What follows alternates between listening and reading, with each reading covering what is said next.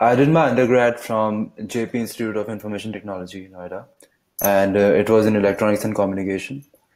And that was for 4 years. And then I moved on to working for 3 years at a company in Bangalore named Mindtree. It was recently in news for being a hostile takeover by L&T. So after that, I decided that I wanted to pursue masters in computer science because I was working in 3 years in computer science domain in the big data domain. And so I applied to multiple universities and got the admission from CU Boulder and many other universities. I decided on CU Boulder. Okay, so the positives are that it's a really focused education. So if you want to make yourself that, okay, you want to be better at a particular thing, that you can actually be better at a particular thing here. You can really be focused, and the environment that you get where everyone is focused and everyone is looking forward to the same goal, it brings upon a really good opportunity for everyone to learn. And you will see people from every single domain here. So not just that. For me, it was not just studying computer science; it was also experiencing the culture here. So seeing people from multiple domains studying in the same university, like you will see undergrads from every single domain, and you'll be interacting with them either when you're working or uh, when you're in the class. You have undergrads too in your class, and so these are the fourth years, and your class typically come together. And also the teachers are like of best quality you can get, and in all the good schools you'll see teachers who are really adept at and what they're doing, and they know what they're doing. They're pretty good in teaching too. So the the experience is really worth it.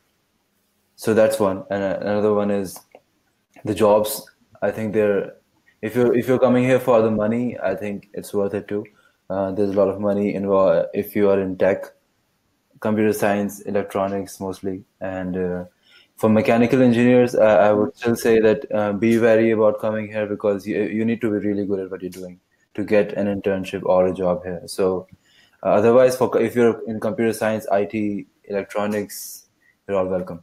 And drawbacks, I would say the biggest drawback of being here is, I don't know, maybe it's just being away from the family, your friends over there, and not being able to see them every day. That being one, and nothing else. I see everything else as a positive. But that's just as a person who I am. Maybe other people can tell you more negatives about it. I don't. So when I was in school, it used to be securing a job is very important because I was self-sponsoring myself. I didn't really take take anything from like within the family or anything. So I was self-sponsoring. So I had to make sure that I'm able to pay the rent and manage my food and everything. So yeah, with the job that I had, I was able to do it pretty well. I was offered a GCA, that's a graduate course assistant position.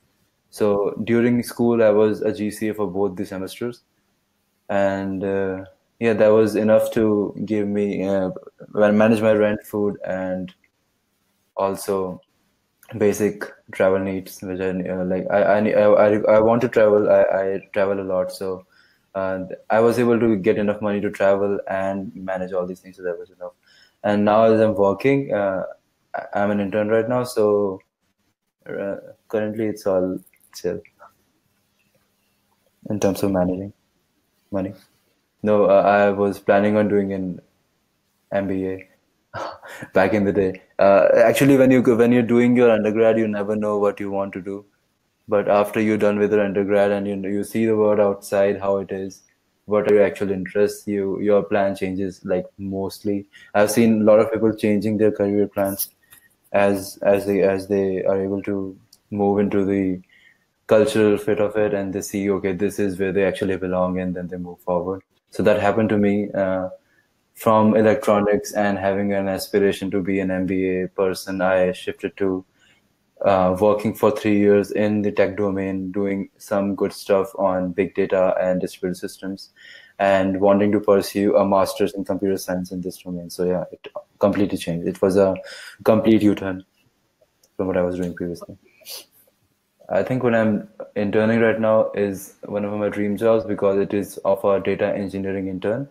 So I wanted to work on distributed systems and real-time pipelines, and that is what I'm doing right now. So I think this is what I want to do. Maybe if I'm able to convert it to full-time, that would be something I want to do, and maybe look for other opportunities which are offering me similar uh, technical expertise, but means maybe it depends on location too. I don't want to be a place where I'm there, but I'm not able to find my cultural fit, because that is also important. So being in a place where I can find my cultural fit, but also being able to work on what I want to, that would be the ideal job for me. It was very helpful.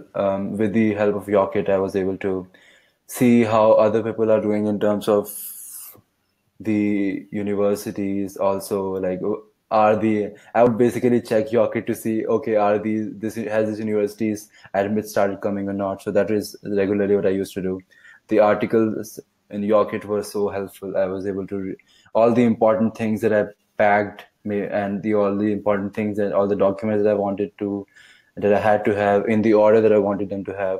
And I think this was just the most complete platform that you wanted, which could help you in your journey. And because it isn't very well documented, I didn't really take a counselor with me. So this thing really helped me because everything was ordered, planned, and this really helped.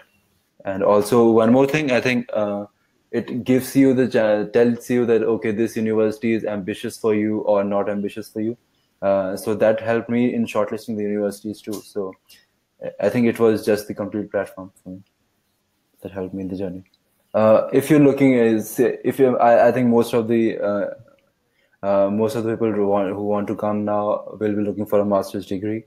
And if you're looking for a master's degree, then you should be looking forward to get in.